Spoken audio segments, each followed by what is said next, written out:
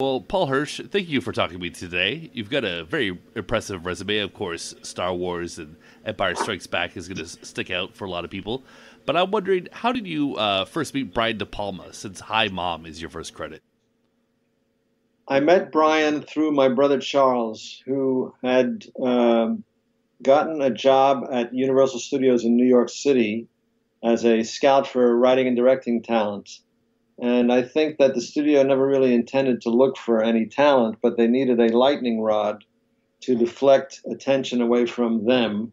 So they hired my brother to talk to people who came to the studio with projects in mind. They were looking for, financial support. And one of the filmmakers in New York who came to Universal looking for financing was Brian De Palma. And my brother and he proposed a project that the studio rejected. So um, my brother had a 2-week vacation coming to him, and he raised, I think it was about $36,000 from friends and family, and they shot a film during this 2-week vacation. That picture was called Greetings, and one of the leads, there were three main characters, and one of the three main characters was a young Robert De Niro. And I had started out cutting trailers at that point. When they needed a trailer for the film, they came to me, and Brian liked my work, and we hit it off. And the picture came out. It was a sort of a mild success, and they got the financing to do a sequel to the film, originally titled Son of Greetings. But they changed the title during the course of post, and is known today as Hi Mom. Brian and I had both been, we are both graduates of Columbia University, so there was a kind of shared, shared background there, and we just, chemistry-wise, we just hit it off. That's great. Yeah, and of course, those De Niro, Brian De Palma movies are available on Blu-ray now, and they're lots of fun. And of course, you worked with him many, many times, and I'm wondering how the relationship evolved from Hi Mom to Mission to Mars. Well, I like to tell people that my relationship with Brian is sort of like a movie run in reverse. We started out almost as brothers, and then we became friends, and then we became colleagues, and then we became acquaintances, and we wound up as strangers. But in fact, I've had contact with Brian in the last year, and it was a very warm and happy reunion. And I'm happy to say that we are communicating again. He wrote me a very nice blurb for my book, which is not something that he is given to do for many people. I don't know that he's ever done it before, actually. So we are back in good standing. Good. I'm glad to hear that. So, Yes. I got to meet George Romero a few weeks before he passed, and I thought he was a very warm man. And I was wondering, did you enjoy working on Creepshow? Yeah, well, my contact with George is very brief. I mean, first of all, Creepshow was composed of, um, I forget, it was 5 or 6 short episodes, and I only did one of them. The Crate. The Crate, yeah, with Hal Holbrook and Fritz Weaver and Adrienne Barbeau. And I flew out to Pittsburgh. I told Richard Rubenstein, who was the producer of the film, that I'd be happy to do it, but I didn't want to fly to Pittsburgh. I didn't want to leave my wife and small child. So they agreed that I could work in New York, and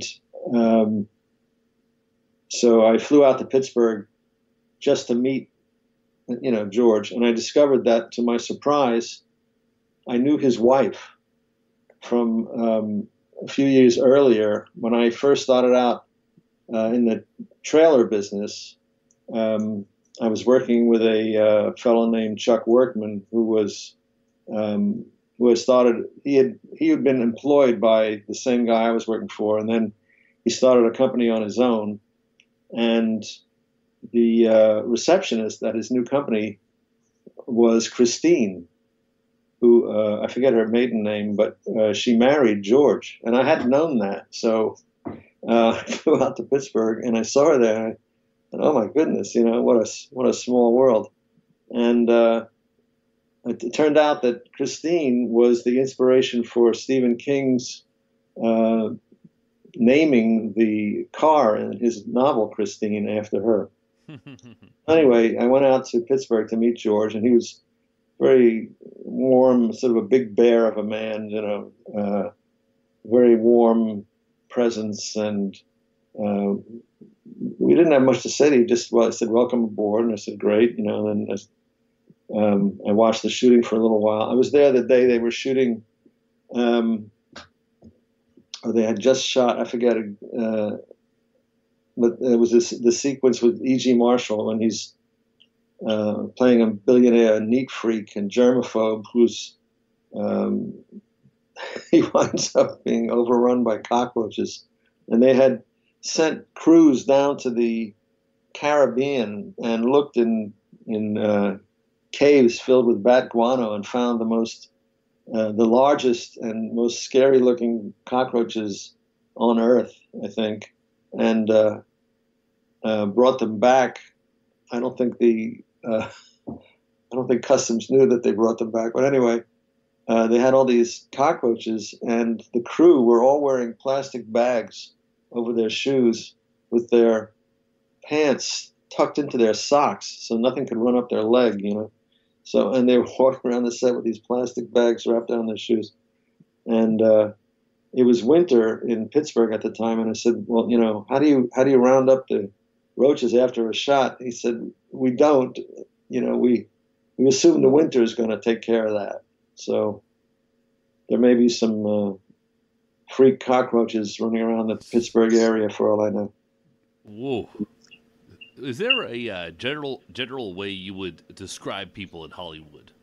People in Hollywood? Yes. Well, I don't think so. I mean, there's all sorts of people in Hollywood. There are two groups that I think of people here as belonging to one or the other. One are the people who actually make the movies, and the others are the people who buy and sell the people who make the movies. So, I consider myself part of the former group, and it's the latter group that has all the power, of course. Okay, fair enough. Do you sit in awe? Do you just kind of like sit in bask in glory that you had a role in making Star Wars, or are you more nonchalant about it?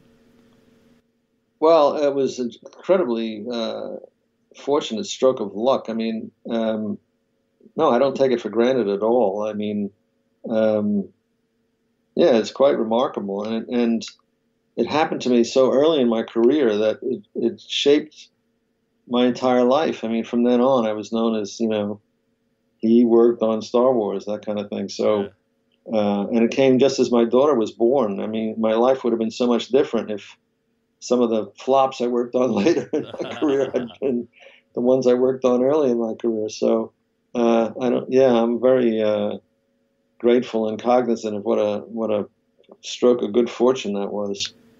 May you give us some insight as to what George Lucas was like back in the late 70s?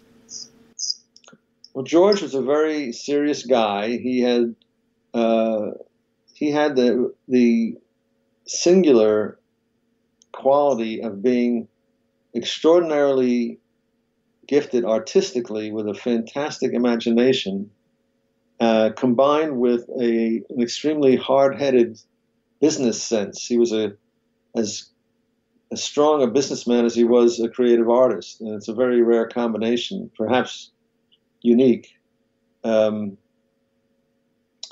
he was a very serious guy. I met him when he was in the planning stages of Star Wars, and very briefly, and I saw him again after completion of principal photography when he and Marsha came back from the UK through New York, and Brian and I screened Carrie for them. And then they continued on their way back to the West Coast. And a couple of weeks later, I got a phone call from Marsha saying, "We need help. Can you come out to San Francisco when Carrie is done and help us?"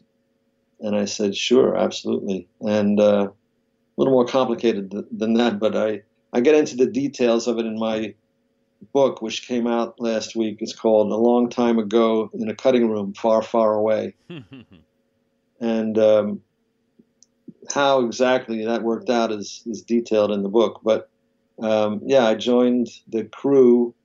Richard Chu was on the picture along with Marcia, and the three of us worked together for 3 months, October, November, December of '76. And then at the end of the year, I'd been hired through the end of the year. And around that time, Marty Scorsese was shooting, he was cutting by then. He was cutting his picture, New York, New York, with De Niro and Liza Minnelli. And his editor died. And he called Marcia and asked if she could come on and take over. And George had decided that he wanted to continue the picture with just one editor at that point. And Marcia came to talk to me and said, "I'm going to go work for Marty," and told me that George only wanted to work with one editor. And I was expecting her to say, "So thank you very much and goodbye and good luck." But to my surprise, she said, "George wants it to be you." I had thought that Richard had been, since he had been hired before me, I thought he was going to be the one to stay on. But apparently he had been offered he was hired on the same basis as I was through the end of the year. So George asked me to stay, and I did. So for the next 5 months, I was the editor of the picture. Wow, that's incredible. And then, of course, there's so many like conventions that are focused around Star Wars. And I was wondering, do you do any of those? Um, Only if I'm invited, but I haven't been invited. Well, maybe with the book that'll change. That should change because those are great stories. Um, so okay, so we're talking about some very interesting characters in Hollywood, such as Brian De Palma, George Romero, and George Lucas.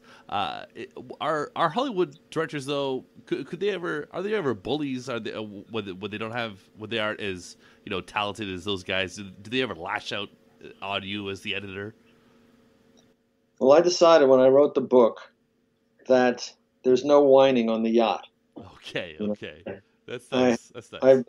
I've been so fortunate in my career and have worked on so many great pictures with really talented people that uh, I was not going to deal with.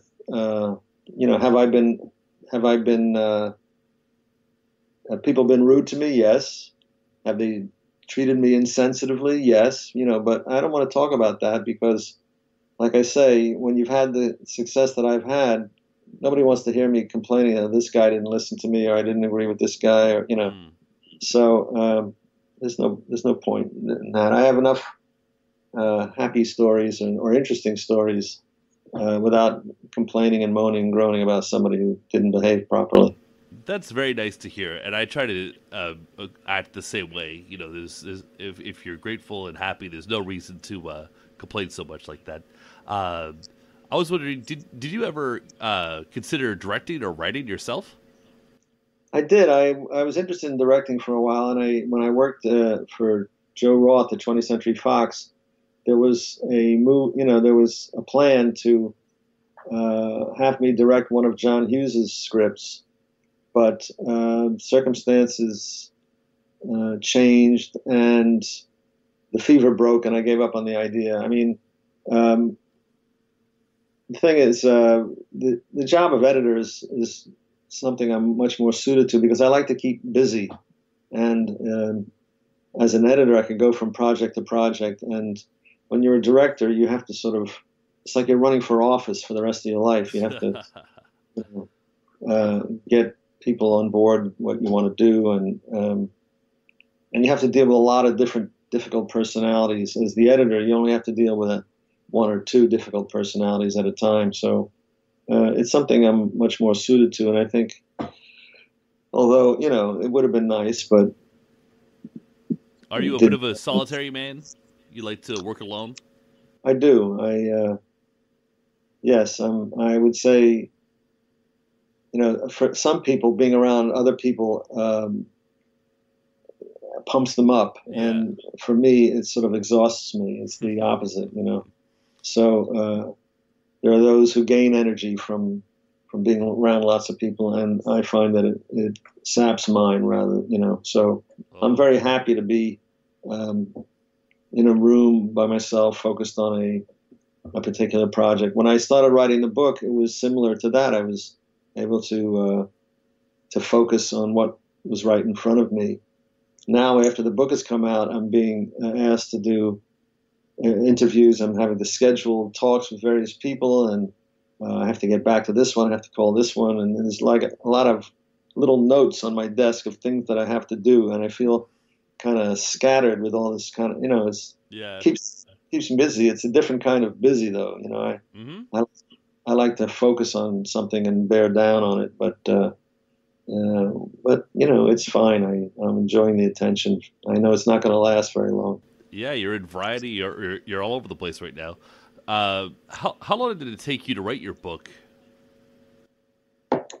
Well, I didn't write it all at once, obviously. I mean, I started writing it around, I thought it was 2000, but I think now it was 1999.